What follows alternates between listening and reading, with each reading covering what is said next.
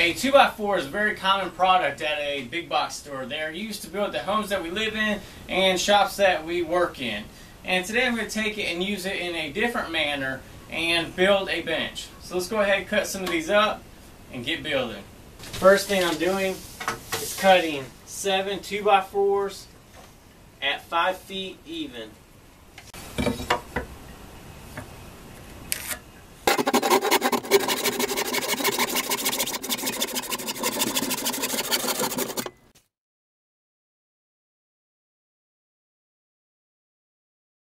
The two back supports on the sides are going to be both 33 inches overall in height.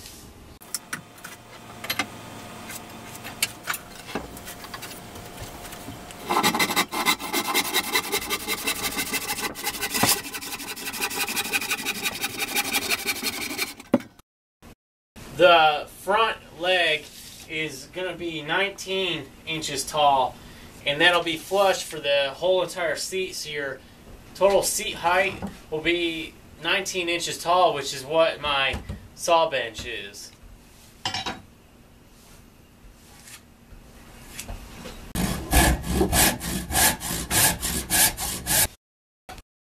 Now that I've gotten all my main parts, the little stretchers for the seats and the legs, I've gotten this back leg marked out with the 19 inches height, and the top of the back of the seat will be the 33 inches tall. It's going to be like a lower back area, and what I'm going to do is my famous just kind of roughing out like a hand sketch for the design, trying to get the flow correct.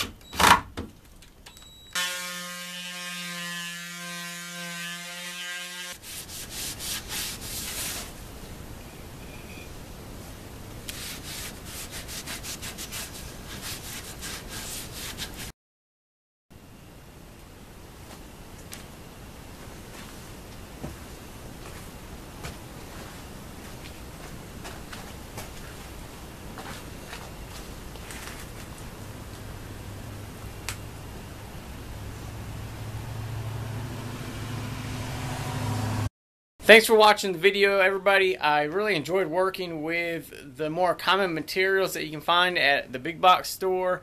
If you guys enjoyed it, please go ahead and hit that thumbs up button and go ahead and share it everywhere. Leave comments letting me know your thoughts about it, and you know, if you haven't yet, hit that subscription button. Each and every one counts, and I appreciate every one of them, and we'll see you guys on the next video.